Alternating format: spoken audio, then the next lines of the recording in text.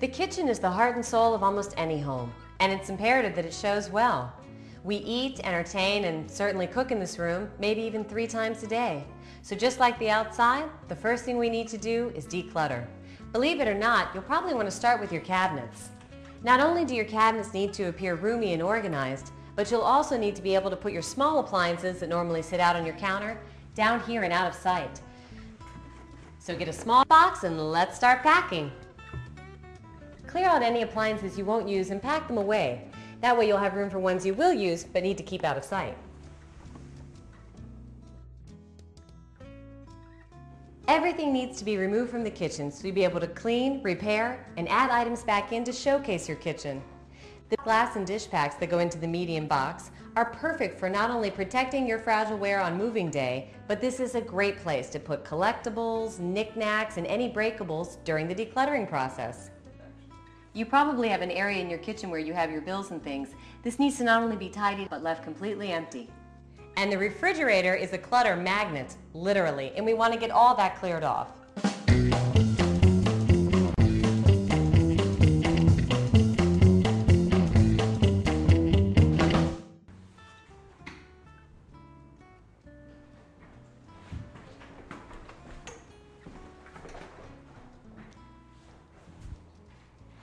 Now that we've cleared everything out, the next step is critical. Deep clean and repair. Scrub and scrub until you can't scrub anymore. Tile and grout. Exhaust fans, filters, and hoods. The sink needs to be completely clean so it has that new look and smell again. And remember to always put dishes in the dishwasher and run every day. If you have a window ledge and blinds, dust and clean, and empty the trash every day. Appliances should be cleaned inside and out, and if you can't get those burner pans cleaned, replace them. Also, no leaky faucets or broken outlet covers. Not bad, not bad at all. Now that we've cleared it out and cleaned it up, let's really make it pop. Let's design to sell. Remember, we're not trying to go for any particular style. We need this to have the model home look. Make it appeal to as many people as possible. First thing we're going to do is get rid of this wallpaper and paint it a neutral color. If you have borders, wallpaper, or just really out of the ordinary paint on your walls, you should seriously consider replacing that with a fresh neutral coat of paint. And that's your take it to the bank tip number 2. Painting gives you the most bang for your buck.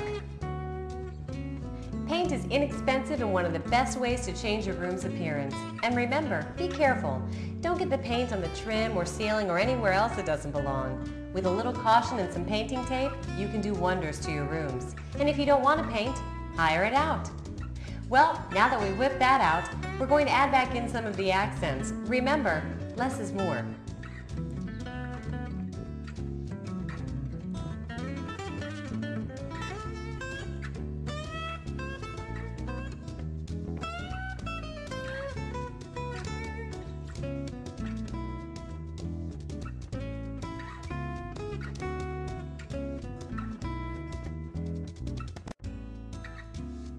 Fresh flowers are always a nice touch. What a great transformation! It's designed to sell, and I need a snack.